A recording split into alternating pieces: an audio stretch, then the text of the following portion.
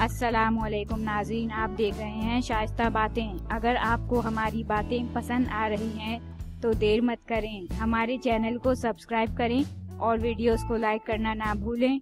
मज़ीद वीडियोस के लिए बेल आइकॉन पर क्लिक करें। आज हम आपको घुटने के दर्द कम करने की ग़िज़ाएं बताएंगे। अदरक। घुटनों के आर्थराइटिस में मुब्तला अफराद को अदरक से भी इस्तेफादा करना चाहिए।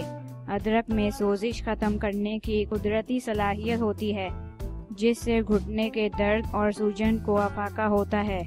सालन वगैरह में अदरक इस्तेमाल करने के साथ अगर आप एक गिलास गर्म दूध में खुश्क अदरक, जिसे सौंठ भी कहते हैं, का एक चाय का चमचा के बराबर पिसा हुआ सफ़ू घोल कर पी लें तो इससे भी घुटने के दर्द में कमी आ सकती है। मछली।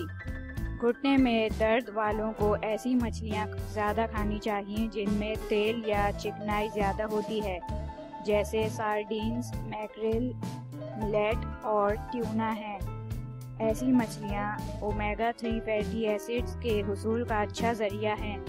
ओमेगा 3 फैटी एसिड्स में बहुत सारे EPA और DHA होते हैं। ये कीमियाई मुरक्बात घुटने की नरम हड्डी की सोजिश और दर्द को कम करने में मददगार साबित होते हैं।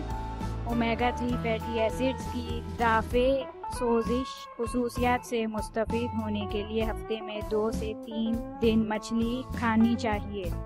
सोया। जोड़ों की हड्डियों में टूट फूट या ऑस्टियो आर्थराइटिस की वजह से जोड़ों में दर्द हो रहा हो तो सोया पर मबनी खुराक ज़्यादा इस्तेमाल करनी चाहिए।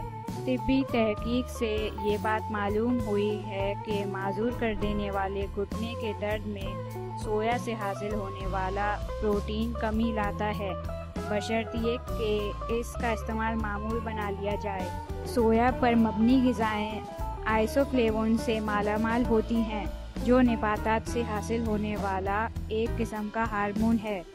तिब्बी हलकों में ये बात तस्लीम की जा चुकी है कि कुदरती तौर पर हासिल होने वाले आइसोफ्लेवोन्स में सोजिश को रफ़ा करने की सलाहियत होती है।